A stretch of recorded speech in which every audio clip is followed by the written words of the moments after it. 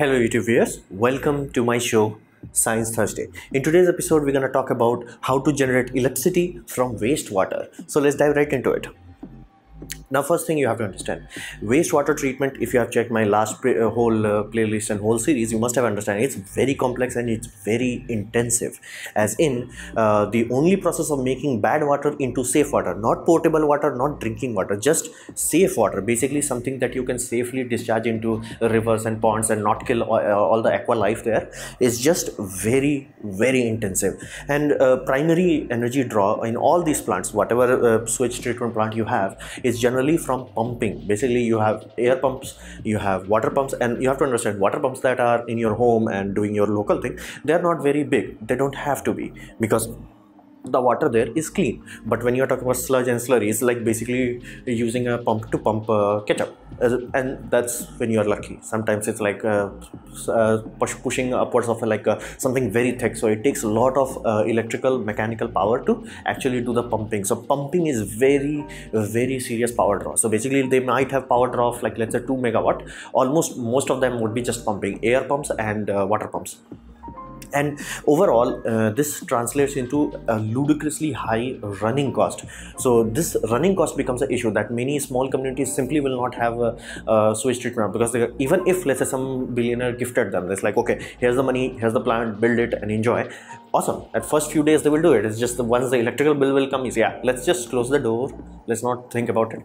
So to make sure that that issue does not happen, that you built a plant and you are not using it simply because of electrical bill, we want to make electricity out of the plant. So again, how the heck you can make electricity out of wastewater? You have to understand water has no energy.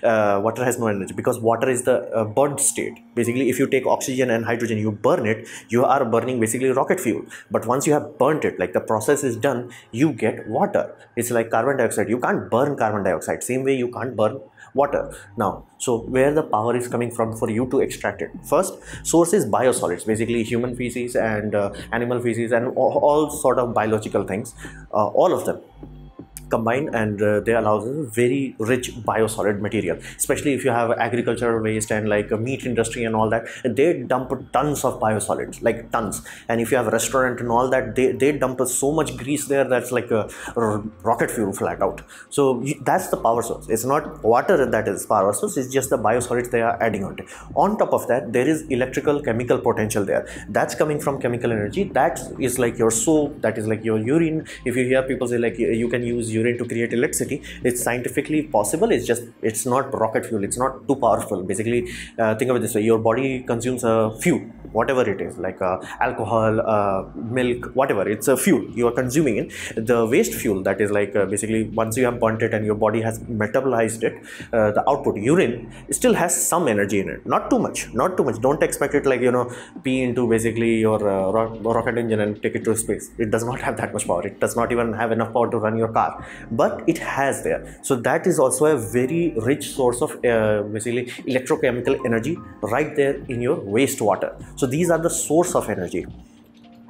So how do we tap it? Now first, the simplest, the easiest way to tap it, anaerobic digestion. What does that mean? Simply you let the biomaterial rot without oxygen. So once they rot without the oxygen, they will create methane. Now once you have doing the rotting, quote unquote, all that's happening is like big chunky materials are breaking down into smaller ones. Now this is happening on a chemical level. So basically you have big things and it's being broken down to smaller things.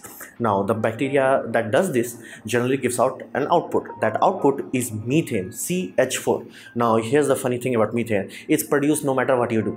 So you have to understand one aspect of methane, that methane makes CO2 look like a baby throwing tantrum. So if you think few billion ton of carbon dioxide is gonna harm your planet, just remove few zero of it, basically 20% lower than that, 20 times lower than that, that is the amount of CH4 you need to like basically blow up the planet. So you have to understand methane is ludicrously potent and it's long last. CO2 breaks over time, but methane lasts for very long time. So methane is ludicrously potent as a greenhouse gas, so we have to burn it. Like it's much more efficient to burn it than to like just let it go, so you have to use it. So we take it, and thankfully, even though it's very hard to store in terms of you can't just store it volumetrically efficiently. It's not a liquid fuel, and it's not propane or butane where you can compress it efficiently. So that's why the tank that can quote unquote liquefy CH4, that's very expensive. So we generally store it volumetrically, basically just build a very big tank, as big as you can build it. But it also gives you fertilizer, because once you have broke down those basically microbial life have done its deed, it has broken down many big complex things into smaller things. Now those smaller things your plant can easily digest. That's the whole point of a fertilizer. It helps plant to digest it properly, because plant can take care of itself, but if it has to think of it this way, like your mouth spends energy to chew the food, but it must be below the certain limit, otherwise you won't have the enough energy to chew the food itself. Basically you take 100 watt, your mouth should spend, let's say, 80 watts bare minimum maximum. But if your mouth is consuming 120 watt, you simply won't have enough energy. So input and output has to be maintained. Fertilizer helps that. So the fact that microbial life have already done it, because they broke down the thing, and now you got CH4 as a basically energy output, you can directly run almost any generator into it, and then you have fertilizer. It's a win-win scenario.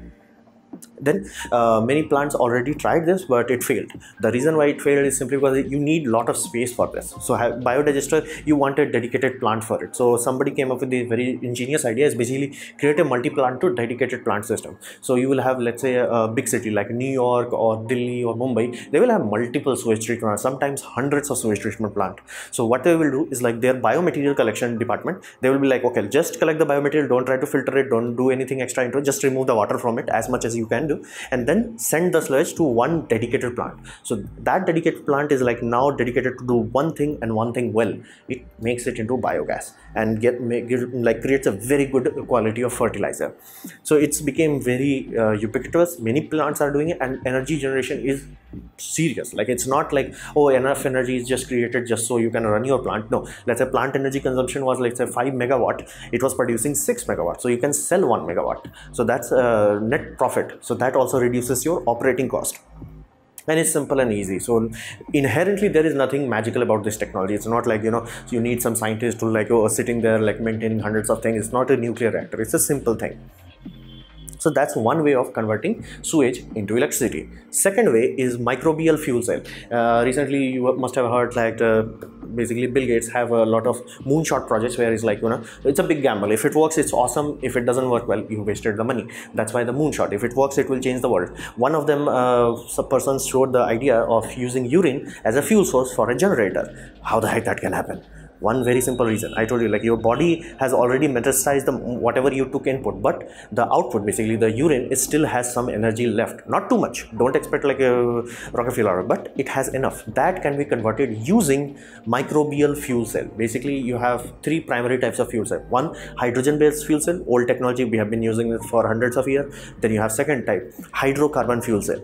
Bit expensive, bit tricky, but we are trying to create it. You can buy it right now, and it can be used in biodigester plant directly also, because it runs on methane, and methane is the best fuel for it. You can run it till LPG, basically till propane it can use, but you can't put diesel into it.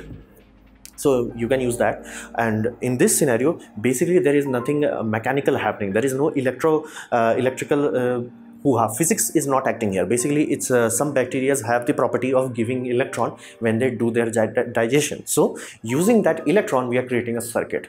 That free electron is creating the circuit. So it's basically like a fuel cell, but the active medium is the sewage, and the reactant, basically whatever is the acting part, that it's a bio life form. It's a alive cell. So don't understand, like, you can't put UV light inside this, it will kill it. So you have to understand, it's a very promising technology, because it simply takes a electrochemical potential. Basically, if you are urinating in the water, there is a chemical imbalance there. That imbalance can be converted into electricity.